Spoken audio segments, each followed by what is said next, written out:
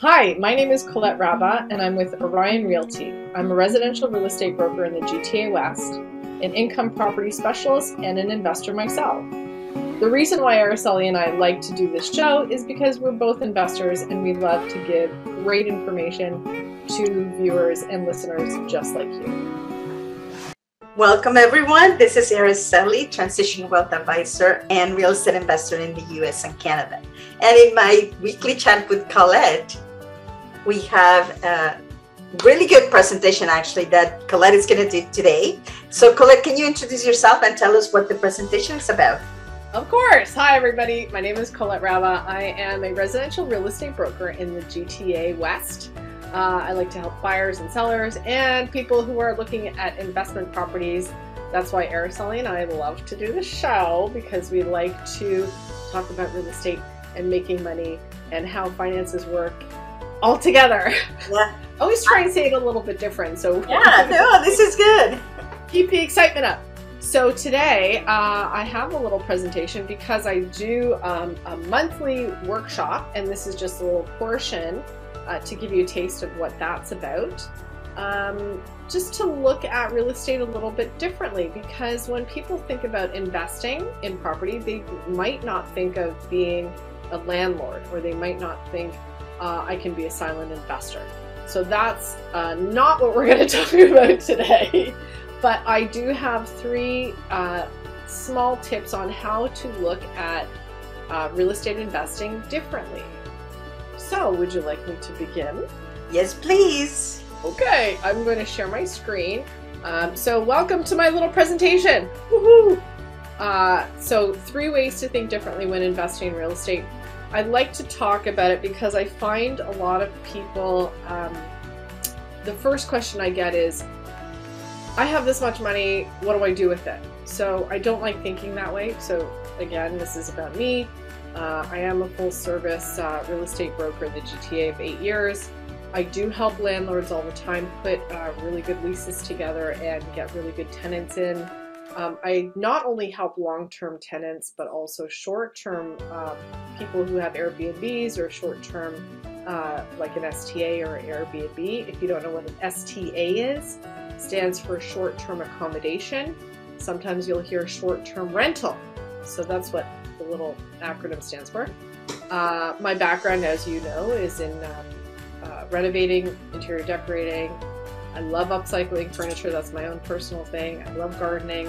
I have pets. I have kids. So full life, every action all the time. So, but I do run my business. I love my real estate business. I love my tenants that I have in my own income properties. And that's life. That's the way life works for me. So what I like to tell my clients is think differently when you want a residential property. We're just talking residential today about income properties. So number 1 tip, really treat it like a business. Even if you're going to be a silent investor, you have to think about how the structure of the property is going to be. You want to make sure the paperwork is right, and if you're a silent investor, to make sure you're going to get your money back, how much you're going to get back, all that stuff.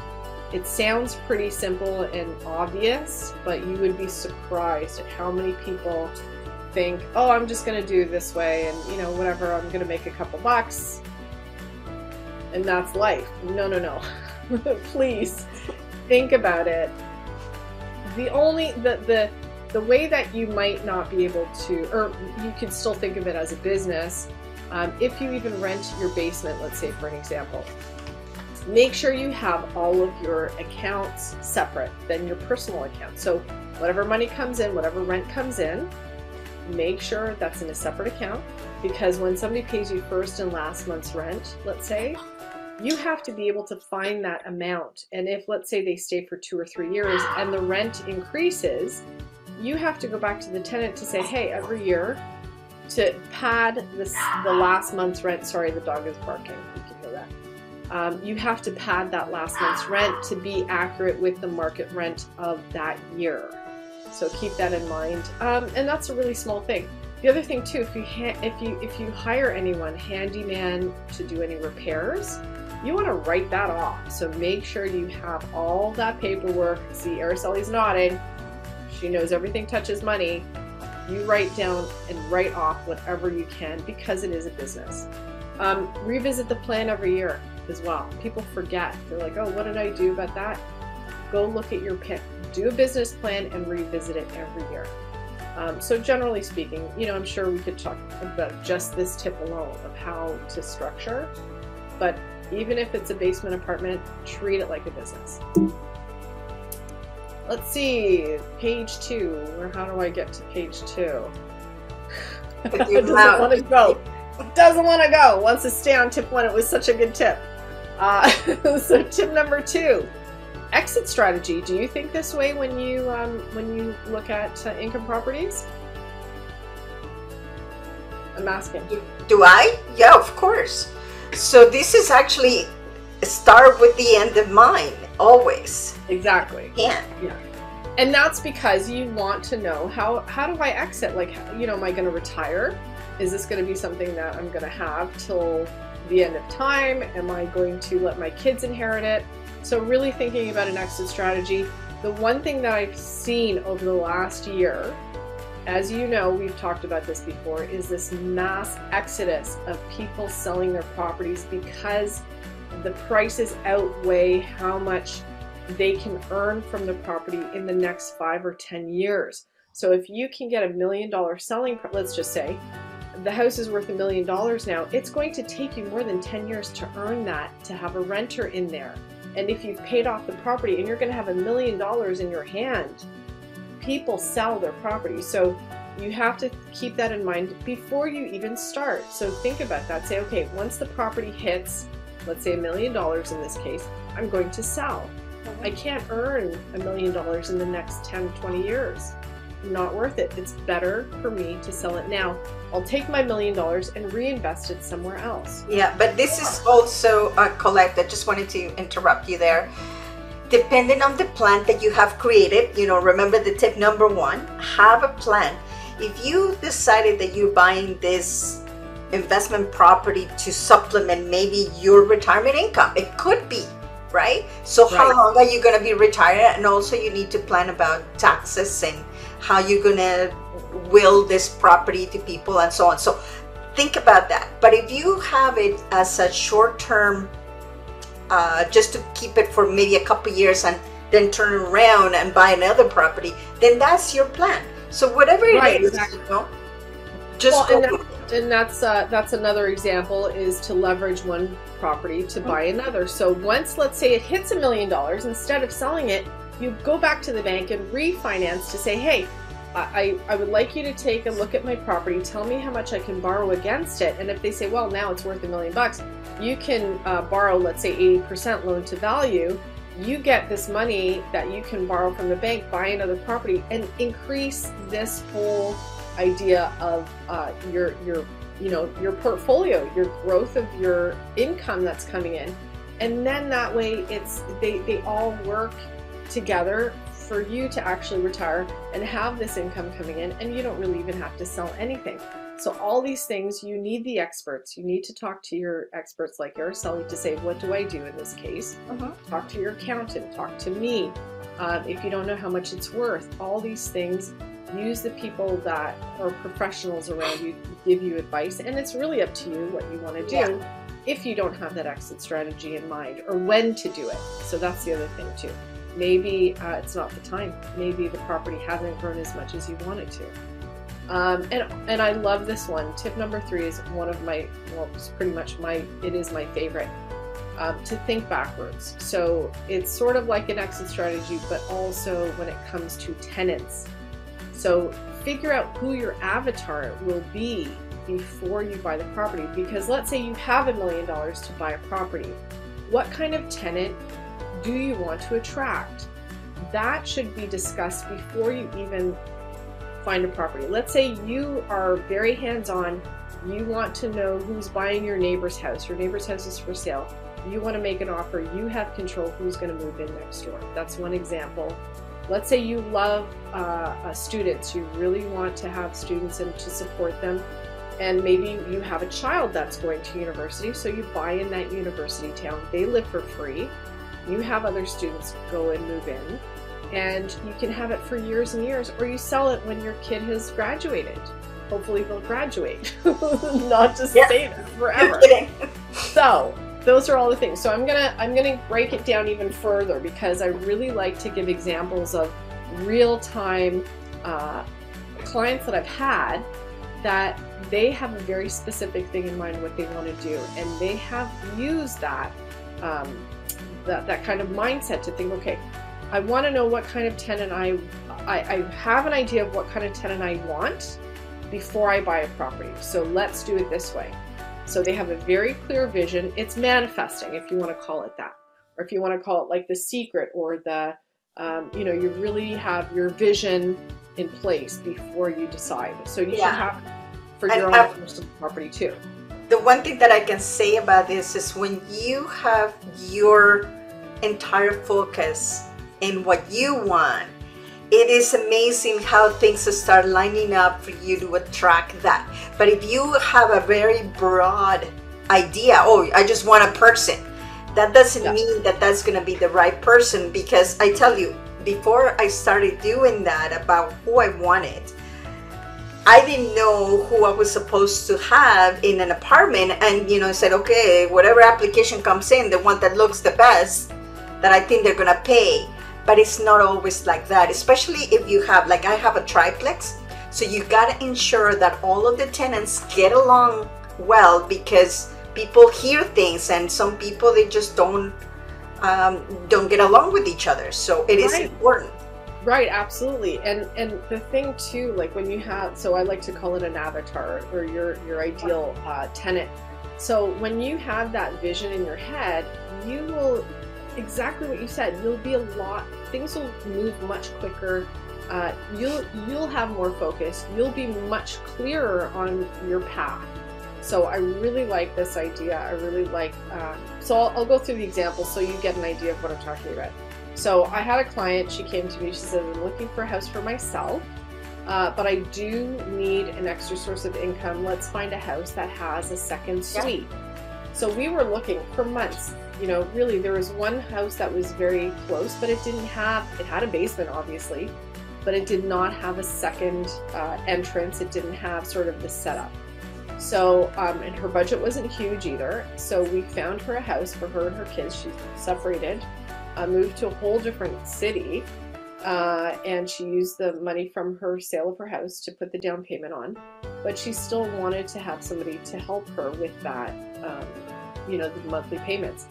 So she really had this in mind. I want an older woman, somebody who's quiet, somebody who's respectful of the space, someone who doesn't have crazy parties, somebody who doesn't have crazy smells, that doesn't bake all day and do laundry all day, like all these crazy things that you think it's not a big deal. Like that's really who she is. She's working all day, she's out, she comes home, she rests, she doesn't entertain a lot. So she wanted somebody very like-minded, and that's exactly who she got, an older woman who she was retired, but she had this lump sum from the sale of her house. She wanted to be closer to her daughter and her grandkids. So she's really out of the house pretty much all day, every day, helping her daughter. She eats at her daughter's house. She occasionally will cook for herself. But really, very quiet person, lovely woman. They're still together. Can I say it that way? They still live together. It's been maybe about 4 or 5 years, actually maybe even longer than that, but they seem to be very symbiotic. So that's what I'm talking about. Whether you live in the house yourself, or like Araceli was saying, it's a triplex, or you really want those tenants to get along, or even if you have a short-term accommodation. So that's coming up. My second example is a suburban bungalow. The landlord is very hands-off. He really could care less. He has a property manager that he trusts, and he says, you do whatever, but I listed it, and I was talking to the property manager. I got the story from them. The landlord, all he really cared about was somebody that would respect the house, that they had enough income, and that they had dual income, because if one person loses their job, there's also, you know, and the rent in this house particularly is a little bit higher.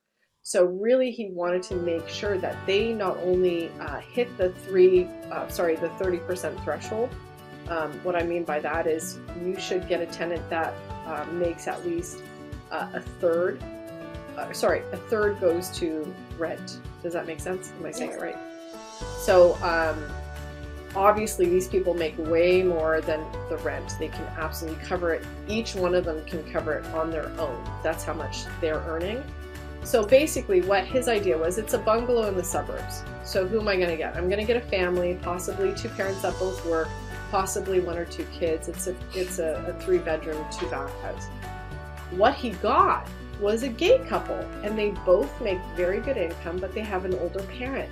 One of them has an older parent that has to move in. The bungalow works for them. We had to put in a shower bar for the mom to be able to get in and out of the tub. But basically, he's so happy to have this couple in because they're both earning a lot of money, and he thinks that they're not going to stick around. The house will be torn down in between 5 and 7 years. So I have to say to the possible tenants, this is what's going to happen. This is the landlord's exit strategy, to go back to the other tip. And the tenants also have an exit strategy. I ask the tenants, how long do you think you're going to stay? And they say, well, we'll stay until either the mom has passed or the landlord is tearing down the house. So whoever outlives the other, that's their exit strategy. And they are very prepared to retire. They're going to move to one of their properties. They're property owners as well. They're landlords. So they could either go back to their properties outside of the country and move there and retire. So it works out, again, serendipitously. So it's such a nice thing when that happens. And that's only because the landlord has that in their minds first.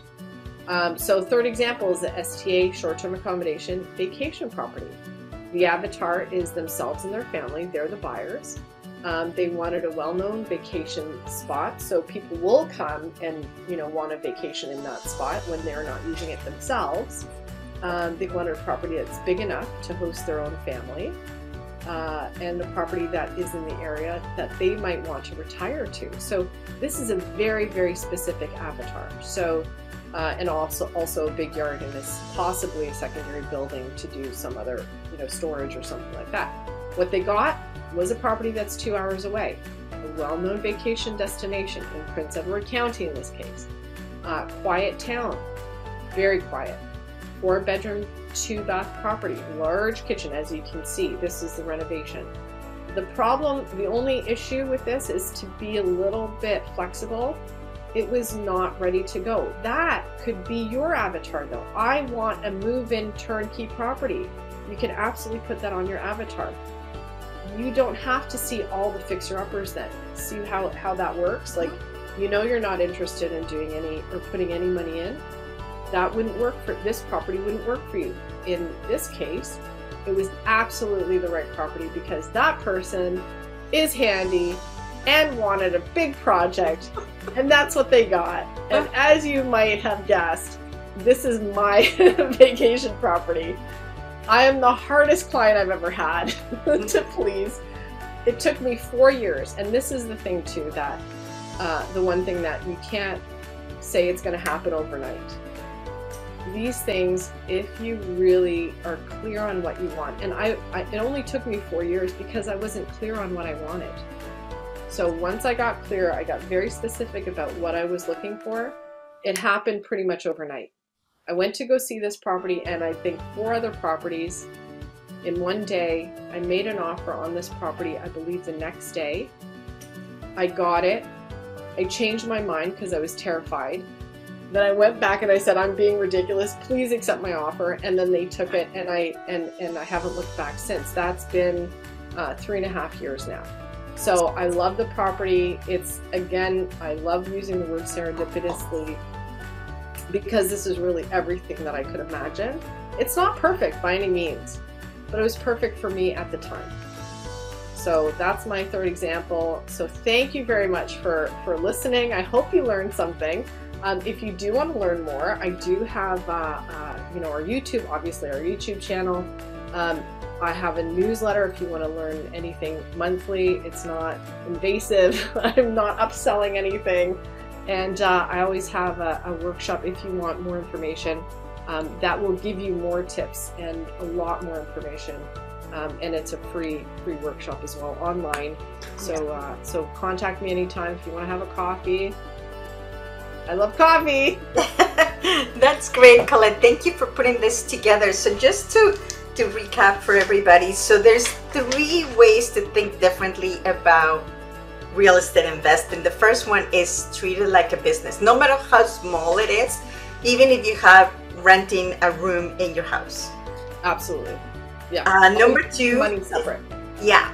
Number 2, think exit before entering. So how long do you think you're going to have the property? And remember, this is just when you're getting it, because things can change, you know, right. It can change along the way, but it is a reference for you to have that, to know that you're going to have the property for 2 years, 3 years, 5 years, 10 years.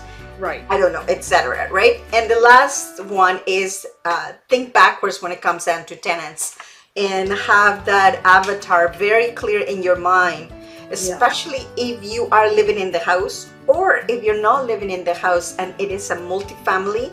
Make sure that the people are going to get along, because, and I tell you, for my own experience, I had a person that was single in the main floor, and there was a lady that had 4 children, and they were small children. So it was a big to-do. I had him on the phone all the time. The tenants go to bed really late, and the baby is crying, and I don't have this, and I'm getting late, and the baby's crying. Oh dear. So until after they both move, and I said, no, I need to have somebody that is older, that they're not going to be partying, that the kids are running around, especially in the top floor. And I got it. And I got an older couple that has their son, which is older, that he had a disability, but he's not running around anywhere. So that was perfect. And ever since, I've never had any problems. So well, and that's it. Like, unless, you know, you have one whole house that you're renting to one family, that's different. But when you have a shared space, either with yourself or with other people, the 2 things that you always have to keep in mind are noise and smells. And those are things that people do not think about until you're in that situation where you're like, oh my gosh, I can hear everything, I can smell everything. It's really, if you've ever shared a house with anyone, you know, even in an apartment, like apartment buildings, even though they're built concrete and they're strong and very soundproof, you still hear stuff. So there's always air gaps, there's always ventilation, there's always things you have to consider. So when you really think of, and you hit it right on the head, if you have tenants that are very similar in their either their lifestyle, or if you know, I've heard people too, there's somebody that moves in and they're a shift worker and they come home at 2 o'clock in the morning, or even 6 a.m. and they start banging around in pots and pans and things like that. Like, that really is disruptive to other people and their lifestyle. So you have to ask those questions when you really look at tenants and interview. And sometimes they'll lie. I can't say tenants don't lie. They do. And sometimes their lifestyle changes too. So be as accurate as you can, be as specific as you can. So, and you know what? Things happen too, right? Like, things change. So and I think I would do one more, which is just to be flexible, because even though you have a plan of action, if something changes with you, or changes with the tenants, or changes with the economy, I don't know. There's many things that could change along the way, and that you don't foresee. And you might have to change your avatar too, because if you say something that maybe is a little unrealistic, like, I only want, you know, the king of Siam to move in, and you know, there's no way that he'll ever move in, you might have to adjust a little bit. Yes. So yeah, be a little flexible. That's a very good very good point too. Yeah, so this is all we have for you today, and this is great conversation, because I think when people are just trying to get into real estate, sometimes they don't see how many things they need to think about, and I think this will kind of get you started at least thinking about it. So yeah, absolutely. And you know what, we're all phone call away, so if yeah, you want to absolutely. talk to one of us.